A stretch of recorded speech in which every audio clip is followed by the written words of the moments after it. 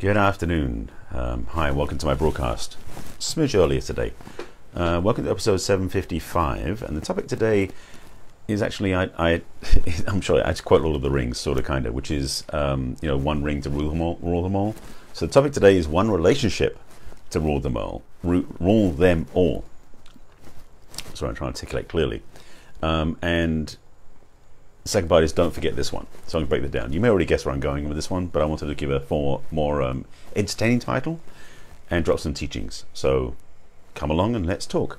Before I jump into the talk, though, let me introduce myself, so you know who I am, what I'm about. My name is Barry Selby. I am a best-selling author of 50 Ways to Love Your Lover, a relationship book for singles and couples. I put the link in the comments, of course, so you can check it out. And I'm also an inspirational speaker and a passionate champion for the divine feminine, which is why, and I work mostly with women because of being a passionate champion for the feminine, and also is what inspired these talks starting over 2 years ago called Messages from the Masculine Inspiring a Feminine Heart. And this is episode number 755, so there's a bunch of these out there, and I'll give you the links where to find the replays and the archives after the broadcast, or at the end of the broadcast. And this, by the way, is a Facebook Live I do every day, usually at 5 p.m. Pacific time, but since I'm going to be out of the house and on the road at 5 p.m, I thought I'd do it at 4 p.m. instead.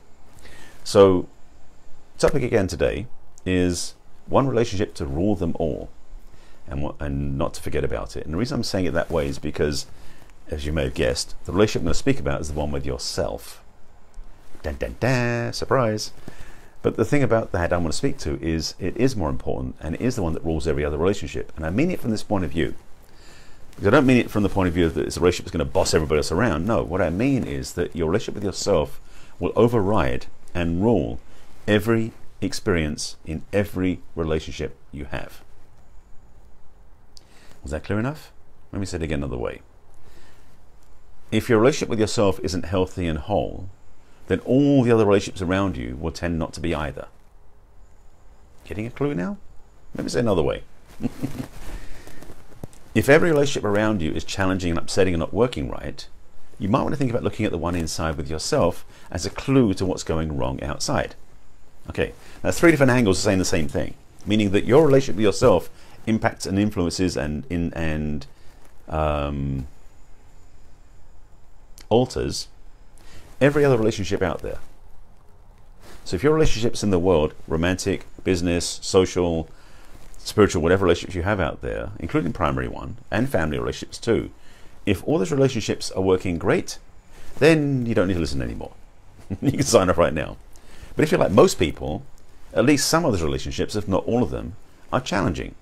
They are presenting friction for you to work through, so to speak. There's a wonderful quote from a friend of mine, Lisa Nichols, who says that relationships are like gifts wrapped in sandpaper. And I like the idea of that because it means that a lot of relationships create friction and tension between you and them that can be worked out. Now, that's not saying you should go looking for that, but relationships will tend to offer opportunities to sandpaper those those challenging points. But the thing about it is those relationships are giving you feedback for the friction to be reduced inside yourself, with relationship inside yourself. Because here's some data points. Well, not statistical points, but factual things you want to learn about, which is this. First of all, your relationship with yourself can be either additive to all those around you or subtractive to them. Subtractive? What does that mean? It means that if you aren't, for example, taking care of yourself really well, and you're not necessarily loving yourself the way that you need to be loved, as in terms of being loving in support and caring for yourself, you may be feeling the need to go look at for it out there.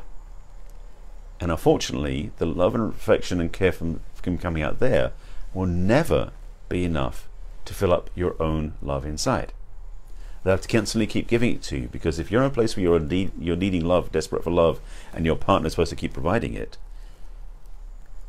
the impact of that will last a short period of time. So perhaps when they tell you they love you and they fill you up and you feel really loved by them, that works great for about 10 hours or 5 hours or 2 days. But after that, you're going to need reminding again to feel loved, because otherwise the love will start to wear off. The solution, or the workaround, or the true way to do it is to really love yourself first. When you are in a loving relationship with who you are, then when your partner tells you they love you, that's gravy, that's wonderful, that's on top of that, it's ebullient. Yeah, ebullient's a good word. And it's additive to who you are more than what love you already have. And what happens is that becomes more long-lasting because you don't need them to make you feel loved. You already love yourself. But when they do love you, it's even better. So the key is to put the application of the relationship skills internally. And so it's that love relationship you have with yourself that will absolutely improve all the relationships around you. So if you want to improve the relationship with your partner, now I'm going to say this carefully. If you're in a relationship with your partner that's working okay, it's not like there's trauma, challenges, upset, and everything else, but it's working okay and you want to make it even better, focusing on the relationship with yourself is one powerful way to make that happen. You may be thinking like, how does that work? The reason I'm saying this is because for most people, and I've talked about this before in other ways, so I'm going to bring it back again, is they've been raised in a paradigm where they think that being in a relationship is a codependent experience. Not overtly or consciously, but underneath everything, it's codependent, meaning that we tend to go in a relationship where we think the other person is going to complete us. As in Jerry Maguire saying, you complete me. That line is one of the worst, most heinous falsehoods about relationships I've ever heard. So if you believe that, here's a little wake-up call. Nobody can complete you. Nobody can complete you. Your relationship partner can make you feel great, but if you let them make you feel great, they can make you feel bad too. It's a seesaw on this one. So when you come to a place where nobody's going to complete you, because you already are complete, that's the secret, by the way, what you need to do really is remember that. And when you start to really own your completeness, then your partner doesn't have to work so hard. But what happens though is they get to enjoy you even more, because the more full you are, the more loving, the more whole you are, the more attractive you become, which improves the quality of relationships. Now, of course, this is ideally the situation where you're doing this thing for yourself, and your partner's doing it for themselves as well, because that's a much more powerful way of doing it. If you're just doing it for yourself and your partner's doing it, not doing anything, you might find it's getting very out of balance, where they just keep feeding on your energy, and that's not good. So I'm just seeing a part, go, nah, I'm not going to go there. Okay, so coming back to yourself, because I want to stay with this point, is that your relationship with yourself is the pivotal, the fundamental, the most powerful place you can do the work yourself. When you're in a relationship with yourself in a healthy way, when you love and appreciate who you are, when you take care of yourself, when you put yourself first, when you say no to things that don't work for you, when you keep your agreements, when you trust yourself, I'm making a long list here, you may have guessed. When you do all these things for yourself, then every other relationship has less requirement on you because you're already taking care of yourself. It becomes more positive and uplifting because you're already in a place that's healthy with yourself. I keep saying this in other ways, and I'm going to give you like 17 different ways of saying it. But the relationship with yourself is the governing energy over every other relationship. So why not make the one with yourself better than ever? So that way everything else around you raises. It's almost like when you raise your vibration, everything around you raises too. Every relationship that you have with yourself will be improved when you improve the relationship with yourself. I think I said that like 7 different times, and I think, oh, by now you've got it. So how do you do that? Let's start with the how. So I'll talk about what it is. Let's talk about the how. I want to give you some teaching. I want to give you some keys before I tell you to work with me, because that's part of my like delivery at the end of this. But the first thing you do is practice loving yourself. Now, there's different ways of doing that. It can be such things as exercising more, or eating better, or doing stretching and yoga, things like that to take care of yourself. Consciously doing things to up-level your physical well-being is a smart thing to do anyway, but it also creates a better relationship with yourself. Now, do this from a point of view of joy and celebration, not a punitive desperation. Because some people go healthy and stuff because they're really worried about their health and they're stressing and they're not happy. That's not what I'm talking about here. What I'm talking about is when you make, for example, if you cook for yourself, enjoy the moment and enjoy the sensuality of that experience. That'll really up-level your relationship with yourself. Whether you're in a relationship or not, do things like that will add quality to the relationship. If you're with your partner, cook together, create together, do fun things together in the kitchen. That can be wonderful as well. Okay, I'm going out apart. Let me come back. I was going this whole thing about food and cooking for a moment. Let's come back to other things. Other things you do for yourself is take care to change your closet. For example, maybe your clothing collection is not really you anymore. Maybe it doesn't match who you are. Maybe it's time to start replacing items in your closet, or downsizing your closet, or paring it down, whatever that is, so that what you have in your closet you love wearing. Because when you love what you wear, it changes your energetic about who you are with yourself. That's another thing you can do. That also applies for jewelry, for ladies, makeup, other stuff like that, getting your hair done, stuff like that as well. These are things you can do to treat yourself that help you feel better about yourself. You can do something as simple as a self-love mirror meditation. It's actually a product I sell. I have a guided meditation audio track, audio meditation, to help you work with a mirror to practice self-love daily for over 30 days that will change your relationship with yourself as well. You can do it just by looking in the mirror and telling yourself you love yourself. My particular product, which I just knocked the price down, secret, you can jump into and get yourself, because it will help you to really develop a routine, practice, and consistency of loving yourself that will start to deliver dividends everywhere in your life. So that's another thing you can do. What else we look at? You can do. So you can do more exercise. Absolutely. I said I mentioned you go to the gym. You could also maybe for example, you haven't done anything like running or riding a bicycle or something. I'm to ride a bike myself, and I love doing it because it not only is convenient to ride a bike to go different places, it feels good when I'm done. I went for a ride on Saturday for a sprint down to the beach and back, which I hadn't done for a while. And the end, when I came back, it felt so uplifting. Funny thing was, and just sidebar completely, when I'm on the bike path, I do use earbuds and listen to music. And I have a bunch of stuff on my music collection, and one of the things I have on there, because I've got a couple of these tracks recorded, is some of the themes from the Avengers. Yes, from the Avengers. And the thing about it is, I didn't realize it's a great music for bike riding, because it's very uplifting and it's very energizing, and it's motivating. And so when I was riding bike back, that track just started playing. Literally, as I turned around, it's going to start to come back with a tailwind, which is great. And frankly, it was probably one of the best rides I've ever had. It wasn't necessarily the fastest, but the music was so like jubilant, uplifting, because it's one of the themes from the Avengers movies. They're on YouTube. You can find them if you want to look for them. And it just sounded so great. So I basically had a really good bike ride, and I felt really good afterwards. So little things like that can work. That are things you can do for yourself that are not going to cost you lots of money. I'm not saying go and get surgery or something like that, but I'm talking about just things you do to take care of yourself and honor yourself and love yourself. That basically means that you put more quality in, so then you can put more quality out. And my thing about this is having a real desire to put your life first, put your love first. If you're single, it'll actually change the choices you make when you're dating.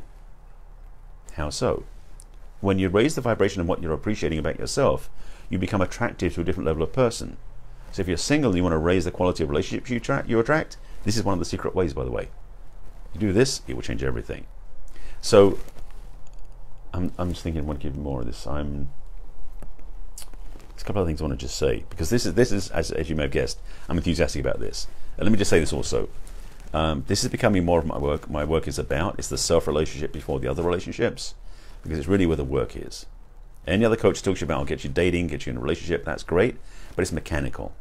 If you want to really raise the quality and the experience of relationships, it starts inside of you. And that's why I'm talking to you about it now.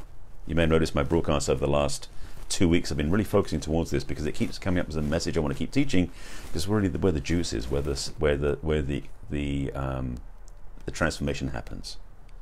So this may be a paradigm shift for you. If it is, good. If it isn't, and this makes sense to you, even better. So again, I'm going to put some links in the comments to let you know about a couple of these. One, as I mentioned, my book, as I did at the beginning, that's going to go in the comments. Also my self-love practice, so if you want to actually use the guided meditations I provide, an AM and a PM with a workbook, it has music in it. It's really nice. I'm kind of biased. I'll put the links in the comments, you check them out. That's those two things. And thirdly, I'm putting an invitation in there for my new self-mastery program called Coming Home to Yourself, because it is about coming home to yourself. That is my passion, that's my work, and this new offering is really the launch of something big. And if you want to be in it at the beginning, it's a good time to check it out. You can't register it for there, but you have to go. You can go. I'll give you the link where you can read about it, and you can sign up for a chat with me so we can talk about it, because it's not it's not structured yet the way you might think it will be, but it's going to be great. Anyway, that's enough confusion I think I've given you on that one. Putting yourself first as a self-supported practice, and not as an ego choice, by the way. Let me just clarify this.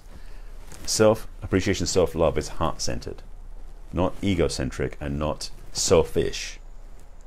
Like for example, my course is called Coming Home to Yourself with a big S, because it means that you're coming home to the bigger part of who you are. Your consciousness, your heart, your joy, your love, those pieces. Your ego is a smaller part of yourself, so that's a small s. So I'm calling it Coming Home to Yourself with capital Y, capital S. There's a reason for that. It's actually intentional. So what I'm speaking about here is how do you raise your own self-reflection, self-love, self-support that honors and respects who you really are.